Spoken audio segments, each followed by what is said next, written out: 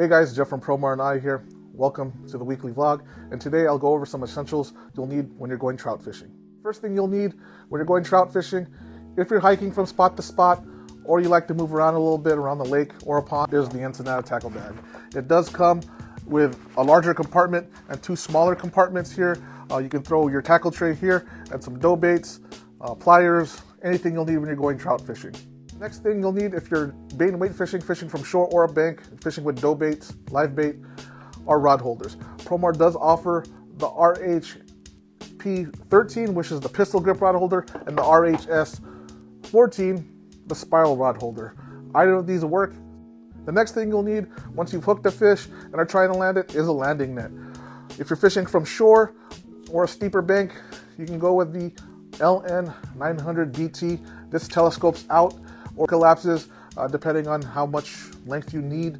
It does come with a hook resist landing net, so it's easier on the fish. It also prevents hooks from snagging.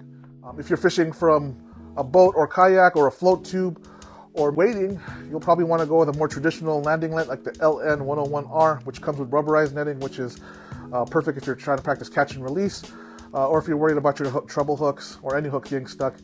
Or you can go with the LN210, the Pro Float landing net. If you happen to drop this in the water, it floats. It's easy to retrieve. It does come with the hook resist netting as well.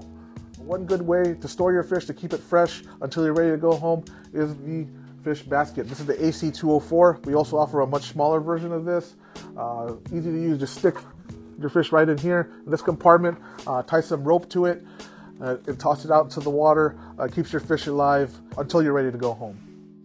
To view these products, visit your local tackle dealer or go to our website at promarahi.com.